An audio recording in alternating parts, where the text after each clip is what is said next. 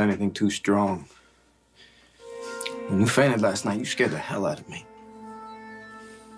Well, imagine how I felt when a dead man showed up at my door.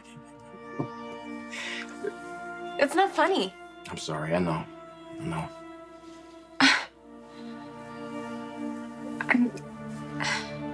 I'm glad you're alive. Care to explain how? Reach out to me about Morgan. I'm sorry I couldn't go with you to get him last night. It's okay, you're here now. It's... Michael. Dante. Hey. How's Morgan? They just finished his physical exam. They got him settled in his room.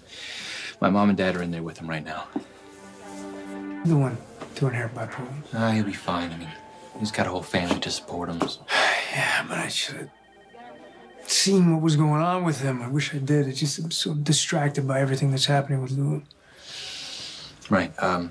So what happened when she showed up at the PD? Nothing good. She accused me of doing something I didn't do.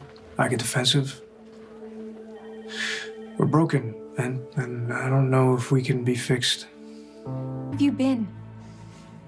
Look, the police think that you shot Sonny, and they said that they found your body in the harbor. Well, they're wrong. On both counts, I didn't shoot Sonny. And there wasn't my body in the harbor. Obviously. So what happened?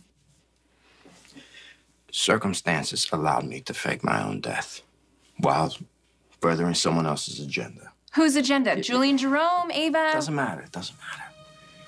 The only thing that matters is I'm alive. And I'm here, looking at a miracle. Sabrina, is that my baby? I just realized that with everything our family's been dealing with lately, we completely forgot about Thanksgiving. No, I don't think anyone's gonna really be in the mood to eat. Oh, even if we could, where would we get dinner? Leave that to me.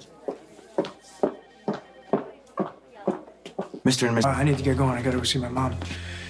She got Rocco. We gotta figure out which part of Thanksgiving he's spending where. Holidays can be hard to negotiate. Go ahead and give Rocco my love. No, I also don't want to leave you in the lurch. Nah. Don't worry, big bro. Got this.